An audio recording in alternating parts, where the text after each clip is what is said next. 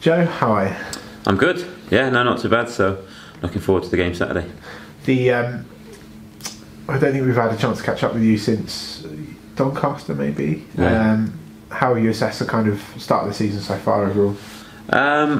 It's been ups and downs with every season, I suppose. I guess that tells a story with where we are on the table. I think we've won 5 and lost 5, so there's plenty to work on. But they've also had some really good results, played some good football, and we've definitely stamped our authority on this league, which we wanted to do. So it's down to us now to keep the consistency and make sure we do perform at our level that we know we can reach, like we've shown on many occasions this season.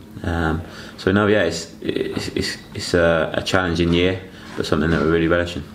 Do you think if obviously we're coming off the back of a couple of defeats, so it frames the question differently, but do you think if you'd been offered this start to the season before the season had started, you'd have taken it, or would you like to be a little bit further up? Obviously we want to be higher up the table, and it's not in our nature to sort of settle for mediocrity and mid-table, but like I said, when you look at the bigger picture, we're not in too bad a spot, and we've had a good 2 results in the FA Cup as well, which backs up that as well. So yeah, like you said, you can always look back in hindsight and think differently, but for us personally, we know what we want to achieve this year and where we want to be, so we need to improve on that. But yeah, like you said, it hasn't been a terrible start.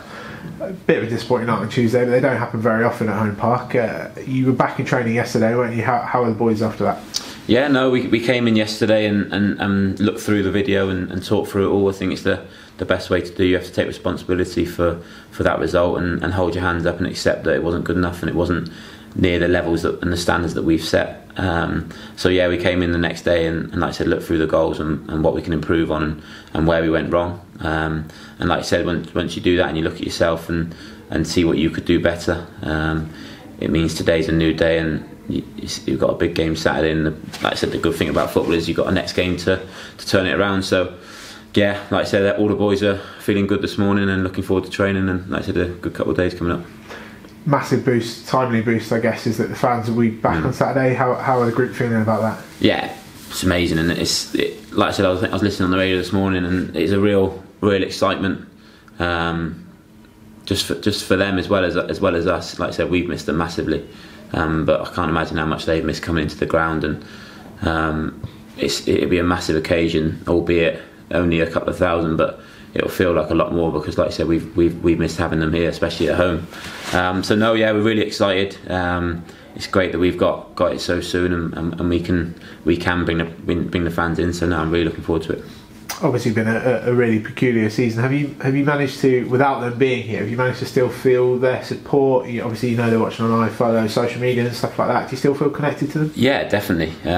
This club has a special way of connecting the fans and the players, and you really know how much it means to everyone in and around the place. And like I said, if you are on social media, you'll obviously see the reports and get the feedback from them, and it's always been great and positive for myself. So yeah, no, they've always been with us every step of the way. We know that they bring an extra edge to our game when they are here because of how good they are and when they travel with us. So it has been missed, but we always feel them with us. And what are you expecting from Ipswich on Saturday? It's going to be a tough game. They're obviously a good team, got some good players, and they're very solid and hard to play against and don't concede many goals. So it's down to us to break them down and try and play our game and what we're good at. But we have to respect them, but also realise how good we can be on our day, and know we've beaten some of the top teams in this league already. So like we're going with confidence, but also just mindful of the respect for them. Wish you well, Joe. Thank you very much.